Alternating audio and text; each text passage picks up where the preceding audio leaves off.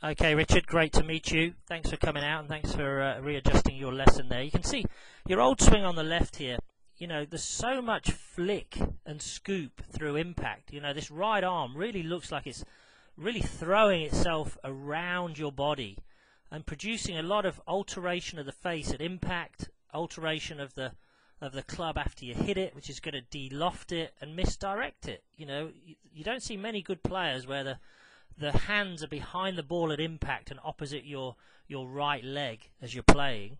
I think you can fiddle around with the geometry of your swing and the look of your swing as much as you like. I don't think you've spent enough time getting the components timed correctly.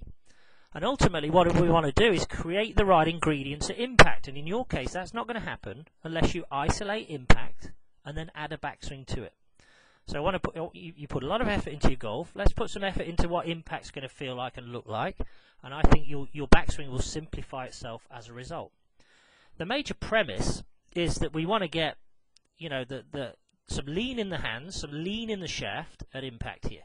We want to get this left leg to post or straighten by the hips turning. So the weight's very much on the left heel through impact. The left leg's very straight, the chest have opened, the hands are ahead. The right arm's kind of attached to you. So you need to get into impact at address and then just make a little backswing, like we did here, which is a lot further back than you think, and then get back to where you just came from. So if you look at the difference in that, I think inside you is a very good golfer trying to get out, I can tell you now, because, to change that in a few seconds and make it look like, you know what you're doing very quickly is great. I think you've lacked information and lacked direction in that information, and all you've looked at is the beauty and the prettiness rather than the engine and the components. So much better look through there. And if you hit a lot of shots like that, you start hitting it solid, you stop flicking it through here, you get some lean in the shaft, all of a sudden I think it's going to be a lot easier for you to add your backswing into it.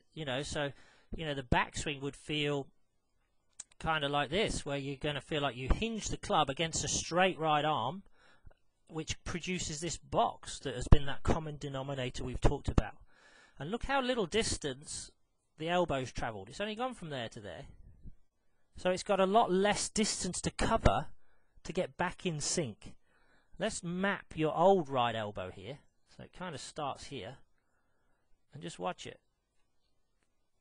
It's like a little cricket kind of backswing there, and then all of a sudden it starts collapsing and goes behind you, and your hands get behind your head.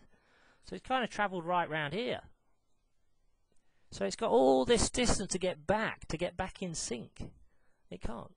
I don't care who you are. So therefore you start to throw your arms at it. You look like you've got lots of lag there, and yet it doesn't translate into speed. And the reason it doesn't translate into speed is because the arms are so late. You have to lose all your lag, which is effectively what you do. So then the right arm just throws itself at the last minute, because the only way you can time it. Your legs stop, your left leg kind of, you can see over the camera here, doesn't do anything.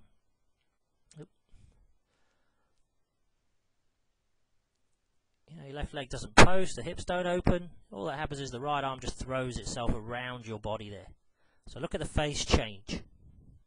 Massive phase change in a very short time. So you're not getting any shaft lean, any compression on it. And obviously it's going to misdirect it with the amount of hand action that thing's got.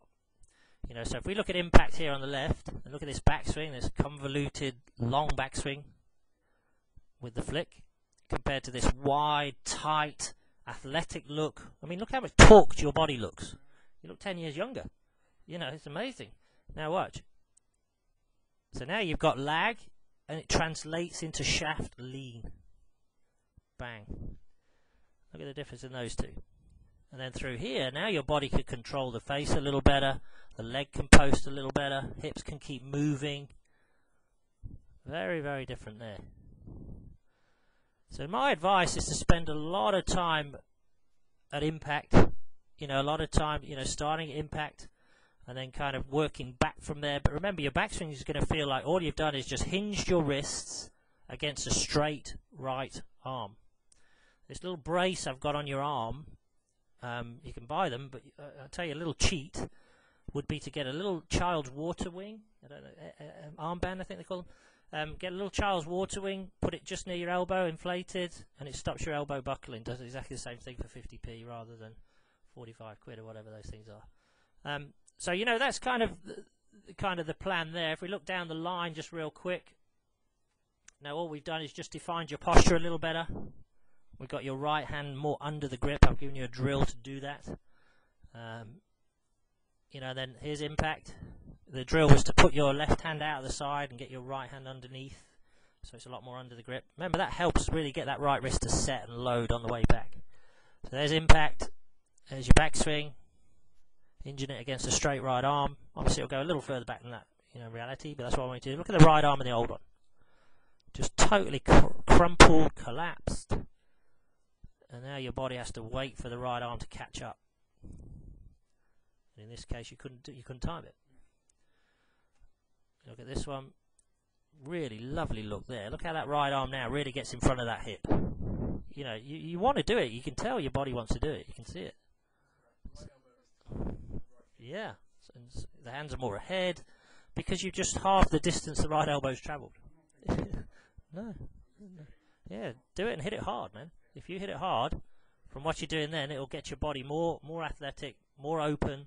You know, I want this leg feeling like it's straight through the hip. You know, you've got to post that leg. You've got to get rid of that kind of leg stopping. You know, we've kind of had Trevor as a theme here. Let's just keep on that theme. Look at his left leg. You know, the left leg snaps. He goes onto his left heel, snaps the left leg so the hip's open. Yeah. His right elbow. His right elbow's not tucked in. It's just hinged against what he feels like is a straight right arm. So the elbow's travelled from there to there. Yeah. So the elbow's travelled nowhere. So then the elbow's got a lot less distance to cover. Hands get a lot more ahead. You know, again, some common kind of denominators. Watch his right arm here on the way back. And we could watch 1,000 guys. They all do the same thing. It's not a certain philosophy. There's his little box. You know, if we look at your box. Yeah, absolutely. Yeah, big time. Yeah, yours is your swing has to be slow right now because it's relying on timing. We want it to be short, fast, snappy, dynamic, because we want to create torque and dynamics. I'm not interested in what it looks like. I want to, as I say, look at the internal side of it, get the components working more together, and create more energy. Use physics more, rather than you're using a lot of physical effort and not physics. So, you know, do some work at impact, as we said. And then work back from there, and your backswing you can add to it by just hinging it against a straight right arm. But great work there, man. Excellent job.